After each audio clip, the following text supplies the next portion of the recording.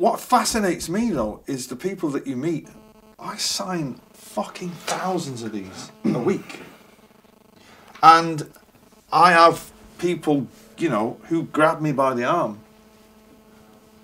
You know, why don't you like Be Here Now? Well, because I fucking just don't.